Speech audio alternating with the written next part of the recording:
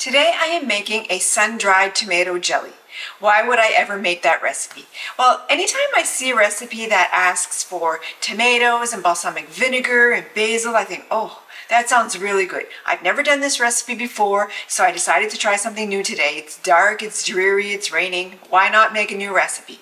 I did make a couple substitutions, and I know that I always say stick to the recipe, but it's just changes that I consider that are probably acceptable, safe changes. One of them is that the recipe asked for 2 dried chili peppers, and I can't find that anywhere here in any grocery store, so I'm going to substitute that for dried crushed red chili peppers.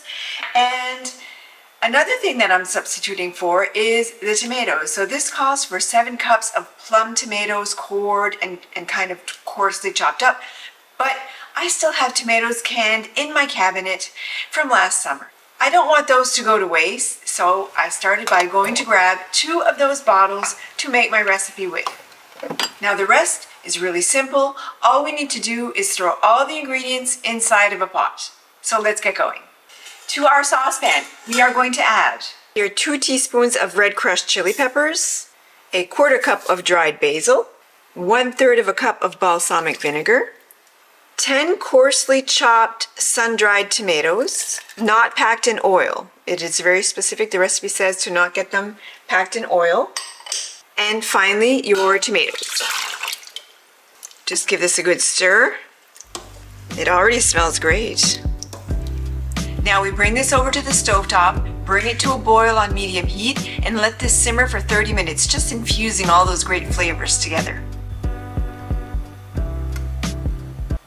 So our mixture has to boil for 30 minutes. Once that 30 minutes are up, we need to let it sit for 15 minutes. Again, just to let all those flavors combine. Then we're going to prepare the next step. We need to prepare a cheesecloth and a colander to let this drip. We're going to let it drip for around 30 minutes. We need about 2 cups of that mixture clear because we're making a jelly. I don't know if I stated that, but we're making a jelly. We need it to be clear. So you're going to prepare a few layers of cheesecloth inside of a colander just so we can pour that in when it's done and let this drain. I sometimes put a bowl in the bottom of my bowl to sit the colander on top if it's too deep.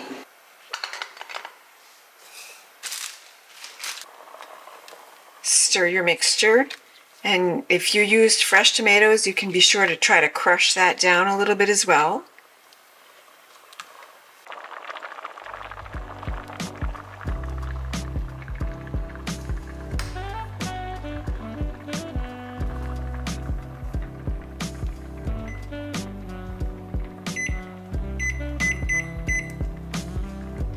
This has boiled for 30 minutes, sit for 15. Now time to drain this. Be careful, it's hot, but it smells so good. So we let this drain for at least 15 to 30 minutes.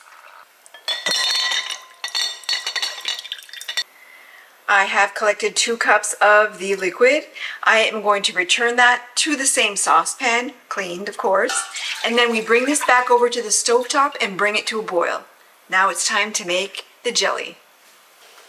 Now while I wait for this to come to a boil, I'm going to increase the heat or turn on the heat on my canner. We are going to be steam canning this, or you can water bath this if you don't have a steam canner. And I have my jars inside my canner warming up. Once this comes to a boil, we are going to be adding the lemon juice and the sugar, bringing that up to a boil, and then we are going to be adding liquid pectin. So the recipe calls for 177 milliliters of liquid pectin. This strangely came in 2 pouches, and there's 170 milliliters. So we're going to hope that that's going to do the trick. I don't know if you caught it at the beginning. I took it out of the video when I was, doing all the editing. The lemon juice did not go at the beginning. I mixed all the ingredients together in the pot at the beginning except for the sugar and the pectin, but I did put the lemon juice in. So that was a mistake on my part. The lemon juice did not go at the beginning. It goes at the end. So I'm going to add another 1/2 cup of lemon juice. I don't think it's going to make a difference. There's 5 cups of sugar in this, and I just want to make sure my recipe is safe. And so I'm going to add another 1/2 cup of lemon juice at this stage, like the recipe said, and I should have done it right from the beginning.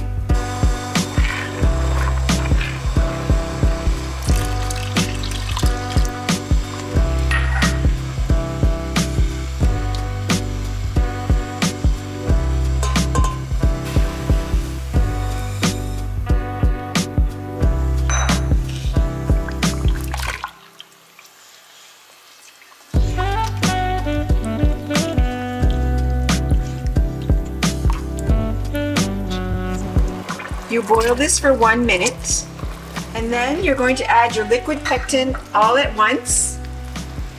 Once you've added your liquid pectin, you need to let this come back to a hard boil, and you boil it for 1 minute.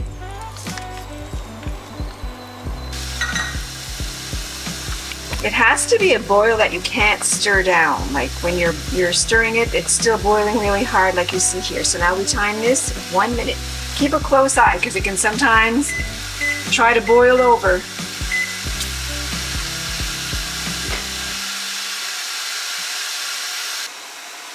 If you have some foam on top, just try to skim the foam off the top. I don't find that there's too much, but there is a little bit. Sometimes I find it's a little easier to skim it once it's settled just a little bit, but don't let it sit too long because then you'll have jelly in a pot. All right, let's get this in the jars.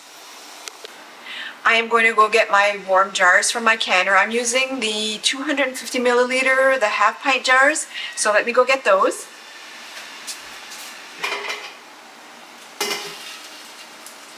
All right, let's get this jam into these jars. You want to fill your jars, leaving 1/4 inch headspace. I think it's already starting to gel.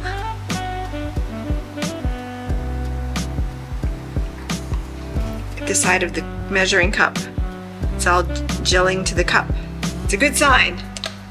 It smells incredible. I know I say that often, but this really smells nice and it's such a pretty color.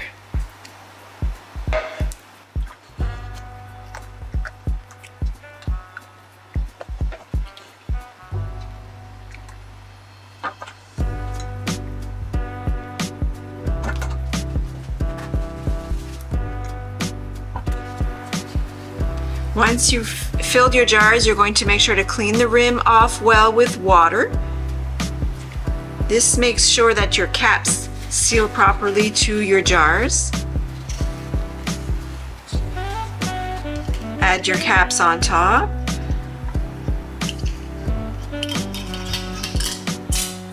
Your rings fingertip tight. And you're going to transfer these over to your canner and just continue filling the rest of your jars. I have ended up with 5 jars of the sun-dried tomato jelly. It looks incredible. I think it's going to gel because if you get a good look at my measuring cup, it's quite a mess and it's all gelled on it, so that's good. I do have some left over here that I will taste in a little bit, let it cool down a little bit, but it seems to be gelling nicely. So now it's time to process these jars. So I had them in my steam canner. I've turned up the heat. I'm going to place the cover on top and bring this up to temperature. A steam canner works a little bit like a pressure canner. You do have to bring it up to a certain temperature before you start timing, but it's so simple. It's not like a pressure canner, so don't be intimidated by that. We're going to bring this up to the correct temperature for the altitude. Once I achieve that temperature, I'm going to time this for 10 minutes. Once the 10 minutes is over, we leave everything in the pot with the cover on for another 5 minutes before removing the jars.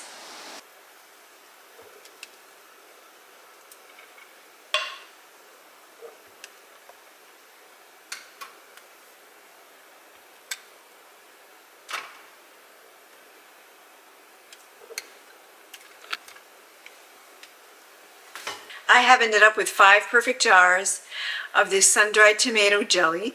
I already expect that I'm going to be opening a jar for supper and pouring this on top of some chicken and maybe adding like an onion soup mix to it just to kind of balance out the sweetness with a little bit of savory. I think it's going to be great.